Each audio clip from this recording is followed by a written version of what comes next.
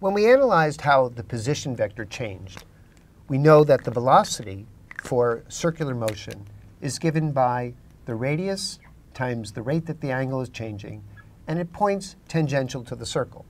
So let's draw a few characteristic arrows to show that. At this point, we'll draw these pictures with d theta dt positive. So the velocity points like that, it points like this, points like that, and these are all the velocity vectors at different times. Notice that if we consider the special case in which d theta dt is a constant. In that instance, the magnitude of the velocity, v, is given by r, magnitude of d theta dt, and that is also a constant. But the velocity vector is changing direction. And we know by definition that the acceleration is the derivative of velocity. And so what we see here is where we have a vector that's constant in magnitude but changing direction. And we now want to calculate the derivative in this special case. We refer to this case as uniform circular motion. So this special case is often called uniform circular motion. OK, how do we calculate the derivative of the velocity? Well, recall that the velocity vector r d theta dt, those are all constants. Because it's in the theta hat direction, once again, we'll decompose theta hat into its Cartesian components. You see it has a minus I hat component and a plus j hat component. The I hat component is opposite the angle. So we have minus sine theta of t I hat plus cosine theta of t j hat. So when I differentiate the velocity in time, this piece is constant. So I'm only again applying the chain rule to these two functions. So I have r d theta dt, and I differentiate sine. I get cosine with the minus sign. So I have minus cosine theta. I'll keep the function of t just so that you can see that. D theta dt I hat. Over here, the derivative of cosine is minus sine d theta dt. That's the chain rule. Sine of theta dt, d theta dt, j hat.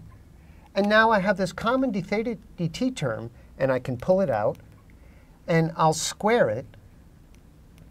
Now, whether d theta dt is positive or negative, the square is always positive, so this quantity is always positive. And inside, I'm also going to pull the minus sign out, and I have cosine theta of t I hat plus sine theta of t j hat.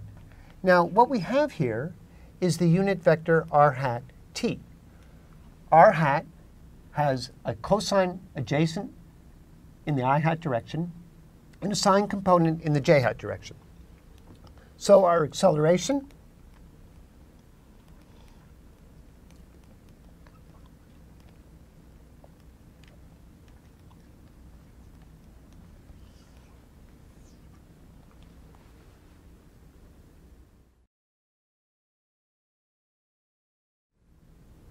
for a particle that's moving in a circle, we found that when it's moving at a constant rate of d theta dt, and let's recall what we meant by theta of t, and here's our particle, and we introduced our polar coordinates r hat and theta hat, then we found that the velocity was r d theta dt theta hat.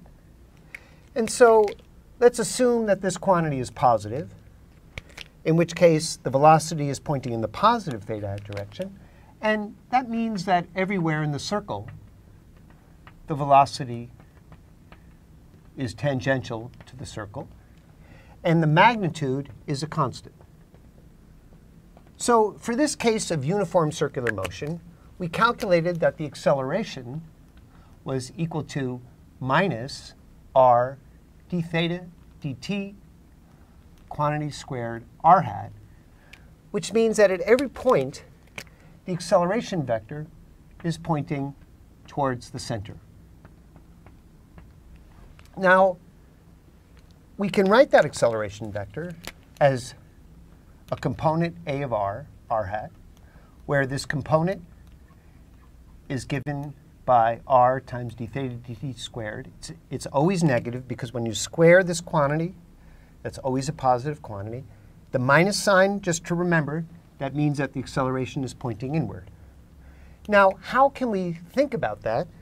Well, if we look at the velocity vector, what's happening here is the velocity is not changing magnitude, but changing direction.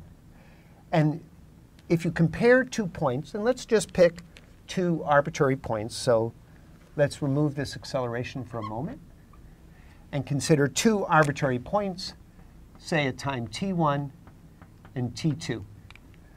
So our velocity vectors are tangent. The length of these vectors are the same.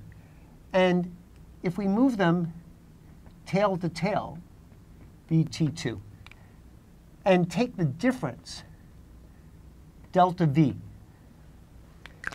where delta v is equal to v of t2 minus v of t1, then we can get an understanding why the acceleration is pointing inward, because recall that acceleration by definition is a limit as delta t goes to 0.